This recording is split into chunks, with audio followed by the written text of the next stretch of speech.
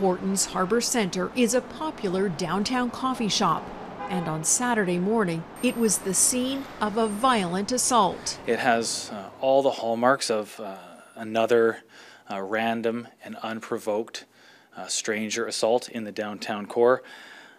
We are concerned about the public safety. Surveillance cameras inside Tim Hortons captured the attack. At about 6 a.m., the suspect can be seen making an order, then sitting for 20 minutes. When the victim walks in, it appears there may be an exchange between them. Moments later, the suspect walks up to the victim, stabs him several times, then flees, taking nothing. Why do you think that it was unprovoked and that it was a stranger attack? There's no indication in this case that there was any prior relationship or any significant interaction between the victim and the suspect before this occurred. The 25-year-old victim was treated in hospital for numerous stab wounds and should survive. Police say he's from Mexico, in Canada since October on a tourist visa.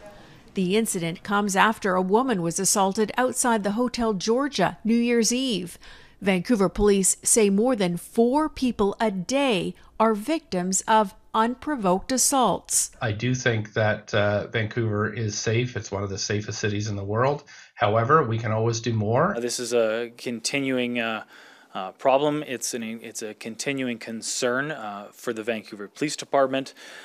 We recognize that it's created significant angst in the community. In the latest attack, the suspect is described as being in his 20s, 6'2", with short black hair and a slim build. Anyone with information about the man or the stabbing is asked to contact the VPD's Major Crime Section. Catherine Urquhart, Global News.